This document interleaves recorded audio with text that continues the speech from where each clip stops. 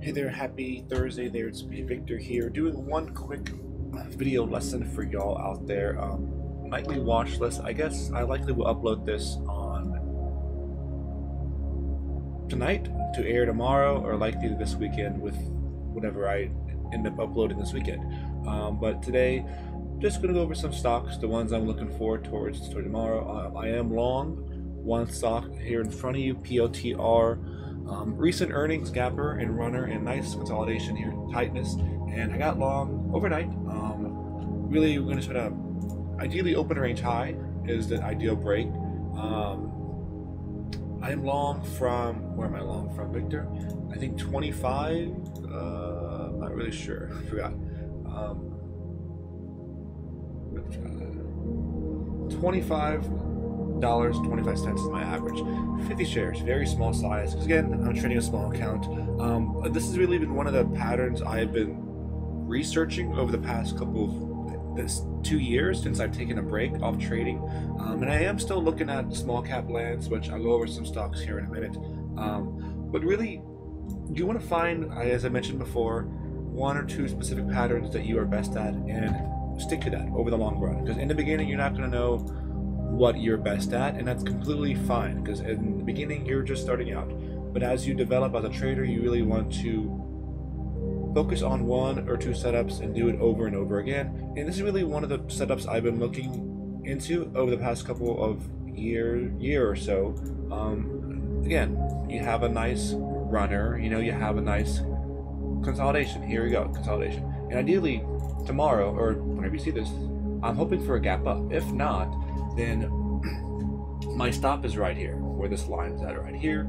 That's going to be my stop point where I would cut the position. Ideally, you want the moving averages to surf it as it's doing now with the stocks like this one. And ideally, I want to sell whenever it closes below the 10-day moving average right here. So I'm long that one. Another earnings watchers for tomorrow that gapped up is Frog. As well, open range high break. All of these are really open range high breaks. Positive revenues like Shake Shack as well. Nice gap up, open range high break. App is a recent former runner for the past. Positive earnings they had. And again, how do I know all this? I highly encourage you to get Finviz or MarketSmith. They have all that for you. But App has been a recent runner in the past. Positive earnings, they beat estimates, as you can see here, by quite a lot, to be honest. Yeah, I mean, there was an estimate, 929 million. They surpassed that by quite a bit. So positive data, sales are growing, sales are rising. So we'll see tomorrow, okay? So really, you want to see the stocks that people are dying to get in. And this is a recent runner of the past. As you look left to see the right, a long time ago, of course, back whenever we had, well, it ran before, it had a nice gap to continuation. But we will see what happens with that one. Major volume, always pay attention to volume, okay? And whenever you're trading, you want to be focused on the fast moving stocks, the ones that are most liquid. You don't want to be in any stocks that are illiquid, because then it's not going to move, okay? And one more thing before I go, you really want to focus with high ADR right here. It's average daily range. Anything over than 5% is ideally my go-to move. The higher the ADR, the more the stock is going to move, okay? I learned that over the course of the past couple of years. As I mentioned, I'm still learning. But apps, open range highs. Another one, PLMR, same type of deal. But again, not that much volume compared to the rest. So that's really on the back burner there. Trip is another great example of what I've been talking about. Again, I didn't participate in none of these, but I'm just saying. Nice gap up, sideways, and earnings was today, it seems like.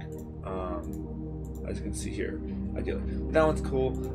CC is one to watch down the road. They have earnings next Thursday, a week from today.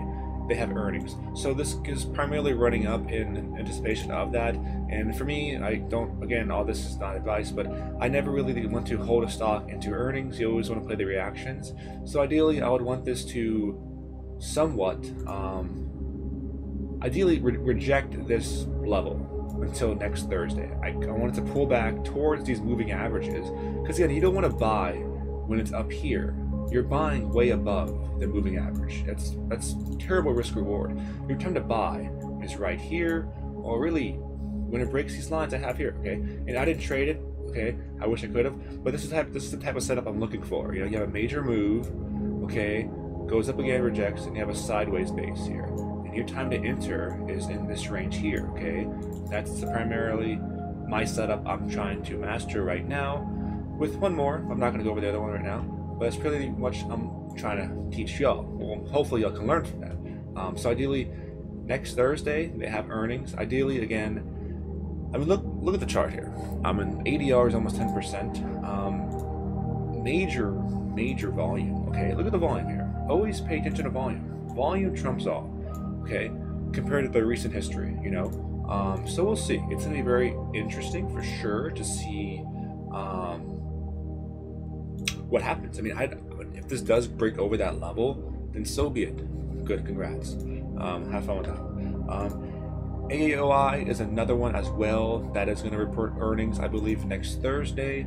Again, recent runner of the past, positive earnings from the past. It has proven to be a runner after making earnings, as you can see in the move here and here. Okay, so next week it is going to report earnings, and I believe it's on a Thursday, if I'm not mistaken. I may be wrong, but let me see. Let's see here.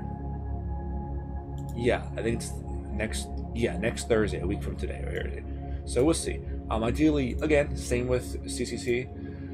I wanted to reject that level, but we'll see. You know, I can't really control what the market does. The market's going to do what it wants to do. Sorry for going back to both of these charts here, but ideally, again, I would like this to reject this level and consolidate. Then heading into next week, whatever the earnings is, if it's positive, it's negative, you play the chart, and that's what I'm looking for on that one. I mean, if it does break out, it has to be convincing volume.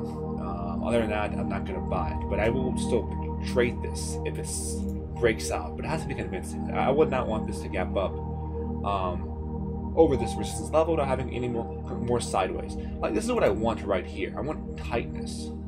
But it's kind of loose, but I want a tight range, okay? Like, I guess we saw here, you know, a tight, was a gap up, bad example. But you want tightness. That's really what you want, okay? And that's why I got long, you can go back to it, POTR. That's why I got long this one, okay? It's kind of, it may gap down, it may not break over the high day range, but I got long in anticipation of that, okay? And who knows, again, my stop point's right here, but look left, okay? This has been a recent runner in the past, okay? Back in 2020, you know, the monster bull run market back in the day. It has proven itself it can run. So ideally, we're going to see what plays out. Again, can run. So we'll see on that one, okay?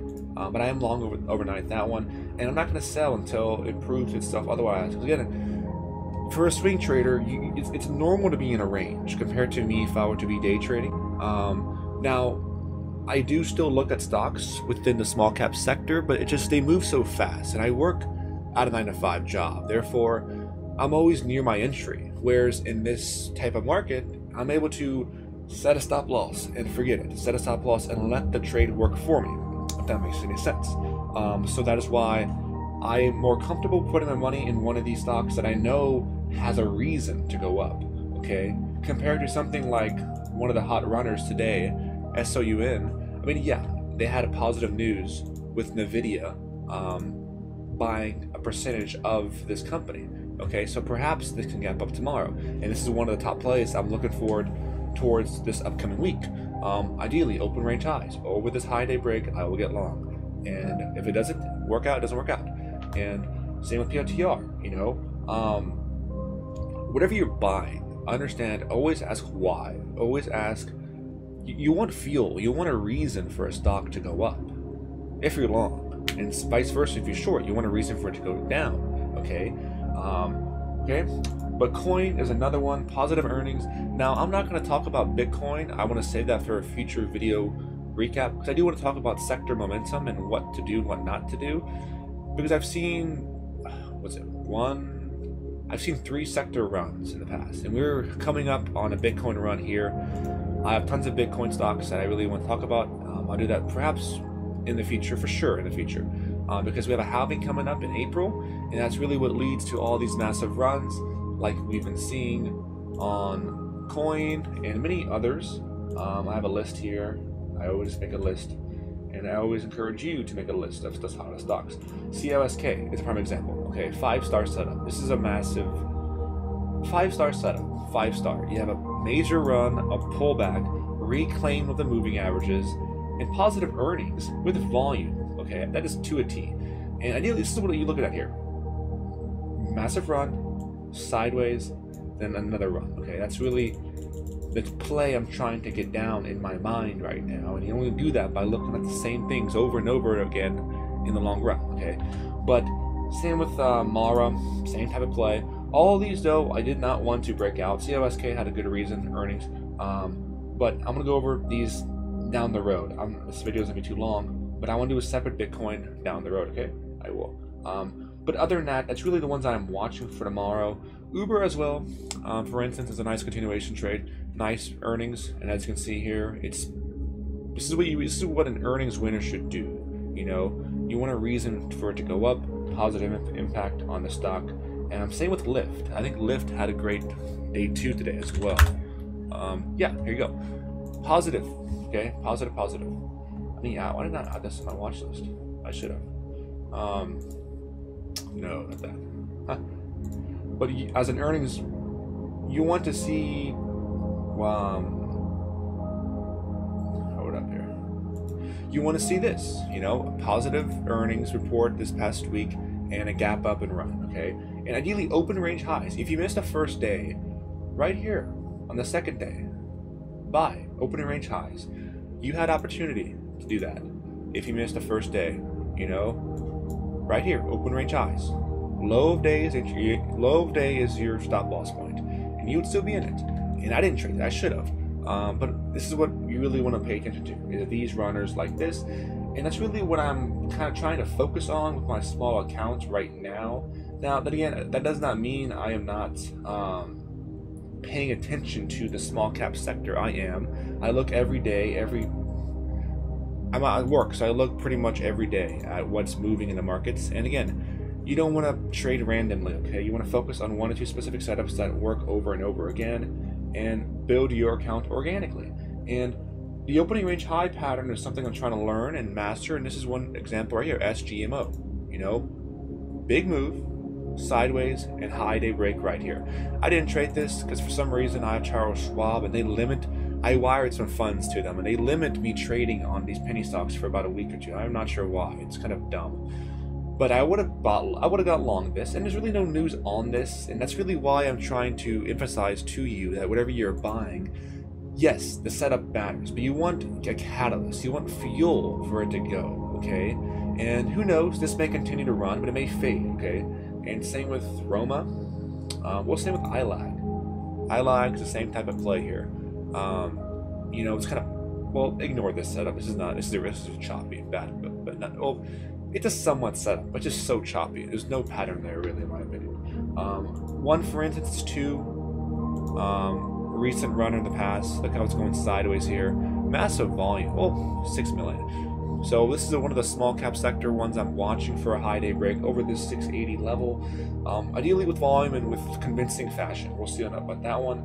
Other than that, there's really nothing else I am watching. There is a couple, but I really don't want to make this long. Lucid is one as well. You know, that news recently this past week, major volume. Look how it's going sideways here. So ideally, you want opening range highs over this break here with volume, and we'll see what happens on that one. But again, I want to end this here because the longer this is, the less people that will watch it. I know that for sure. But I am long overnight. How do I? Sorry, I'm trying to do this something real quick. Yeah, so sorry about that. I am long overnight, POTR. Ideally, whatever happens, again, there's no need to panic if this does not gap up tomorrow. It's the swing. We're gonna let it ride, and we'll let the stock play out. Okay. But other than that, again, key takeaway here is just focus on what works for you. Understand that always think trading in a series of trades. Okay. Focus on 1 or 2 setups and think of it in a series of trades. And in a 21 span trading, like let's say you took 25 trades. Okay. I want you to focus doing the same or 2 patterns in that 25 trade sample size. Do not deviate from it, okay? And it's all about playing the odds. You're not going to win 25 out of 25, but you're also not going to lose 25 out of 25. But the odds are very rare that happens. But your goal is to minimize your risk, okay? That is it.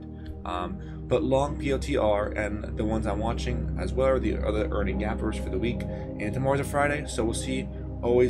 There's always Friday runners out there in the morning with the small cap sector, so perhaps I'll see some of those. But other than that, stay safe. And again, all this is not advice, it's just for educational purposes only. But I will see y'all this Sunday to talk about some other things. Happy trading.